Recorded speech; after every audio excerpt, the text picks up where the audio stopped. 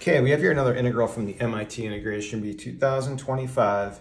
This was number 11. We've got the integral from 0 to 20, the ceiling function of the floor function of x over 2 dx.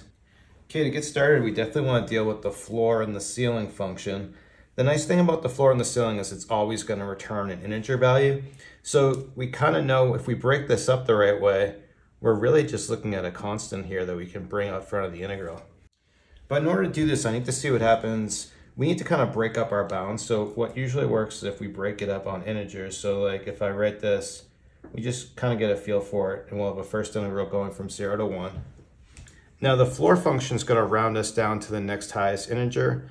The ceiling is going to round us up to the next lowest integer.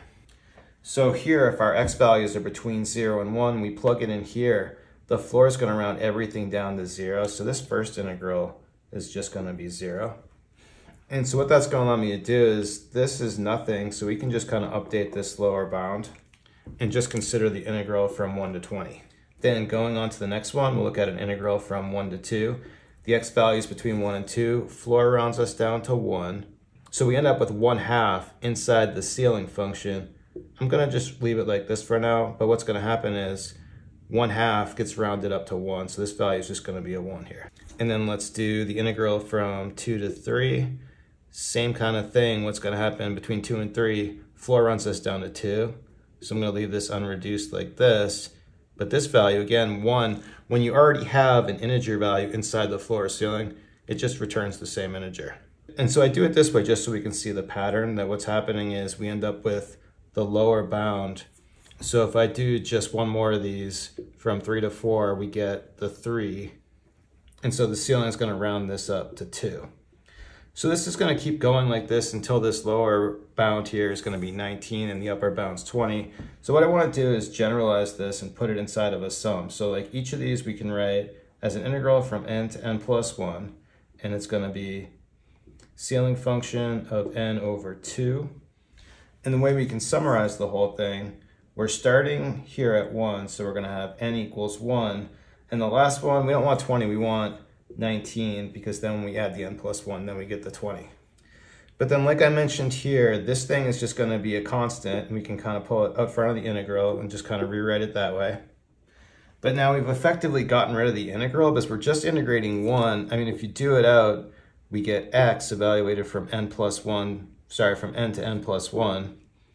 But whenever you integrate 1 and the bounds are just separated by 1, what's going to happen is this is just going to be 1 when you do it out. So this here is just going away. And sorry, I didn't want to write it this way. That's not right. We want an n right here. This is going to be all the n values from 1 to 19. So let me just fix that. Okay, so now that we've resolved this junk over here, we don't have to worry about an integral. We just need to kind of sum these terms up.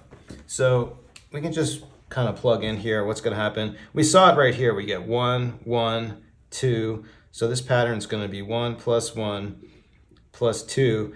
For the next one, like when n is 4, 4 over 2 is going to be 2. It just gets, ceiling just leaves it at 2. So this pattern is going to continue this way. And we can just do the last term. When n is 19, we get 9.5 here, and the ceiling is going to round it up to 10. So we could add these numbers up, but instead what I'll do, we're going to have 2 of everything with the nature of this. So if we factor out 2, this is going to be 2. And then summing up all the numbers just to 9, because we only have one of these 10s. Like if you plug in when n is 18, you get it 9. So we're just going to have 1 10. So we'll bring that outside of the parentheses. But here for the first 9 natural numbers, we can use the formula on this. The formula is going to be k times k plus 1 over 2, just using something different than n. And then our k value on this is going to be 9. So putting this together, we'll plug this back in here. So we're going to have 2 times k, which is 9, times 9 plus k plus 1, which is 10 over 2 plus 10. Cancel the 2's. 9 times 10 is 90 plus 10. And so for my final solution of this, we get 100. Okay, that's it for today. Thanks everyone for watching. Have a good day.